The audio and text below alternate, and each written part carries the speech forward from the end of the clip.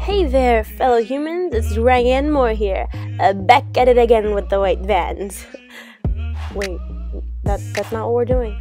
Oh, oops, this is the STEM news. Well, I hope you nerds learn a lot. Now please enjoy your regular program.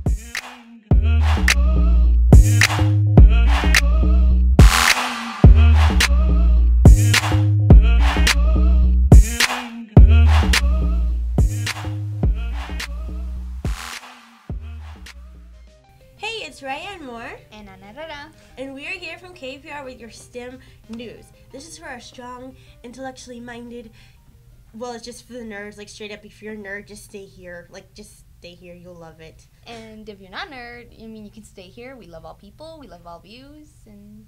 You know, but the reason why we made this is because there are people out there that just want to know more. You gotta know more about our STEM universe. So our first subject is gonna be about Elon Musk. I mean, he is just so super cool. I mean, look at that face. That face just, it's happy face. It's so beautiful. Him next to his little Tesla. It's so cute.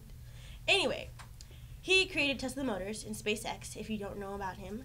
But sadly, a couple weeks ago, he blew up his rocket, which just kind of sucks. And not just that, but there was a sort of, like, maybe kind of Mark Zuckerberg's satellite on it. Yeah. Like, so it didn't just explode, it exploded with his satellite. And if you guys don't know who Mark Zuckerberg is, he kind of created your social life, so you should really look into that. He created Facebook.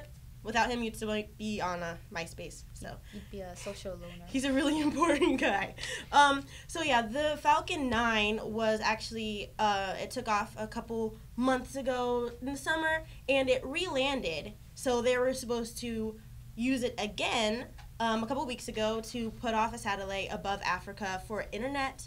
And they had their pre-launch, which was just to kind of test everything out.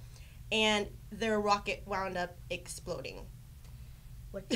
That's just terribly hilarious. It was pretty crazy. It was a couple $1 million, a lot of money just gone in like a split second, and yeah, I mean it was like terribly hilarious. Like, just imagine, like, you just won the lottery and you're like, you know what? I'm gonna explode this, and you just light it up on fire. That's what he did. That's pretty much what happened. So yeah, I mean, it was terrible, but it was kind of funny too.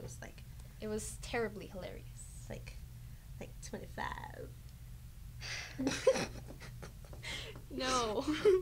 But I mean, yes, but no.